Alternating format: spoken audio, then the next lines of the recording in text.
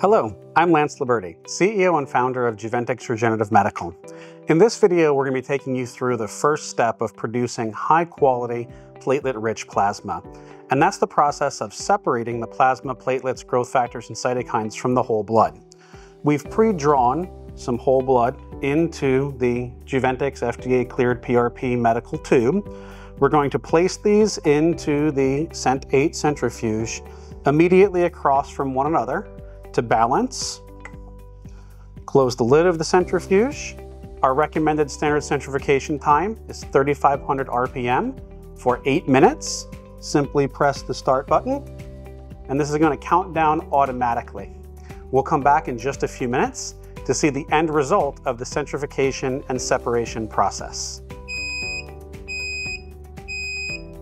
All right, now that centrifugation is complete, let's see how this blood processed. You can see that the red blood cells, lymphocytes, granulocytes are captured beneath the gel separator layer, with the plasma, platelets, growth factors captured above the gel separator layer. Now for this video, we're using equine blood. That's why you have a little bit of a light orange tinge to it. When using human blood, this is going to be a nice straw-colored yellow sample.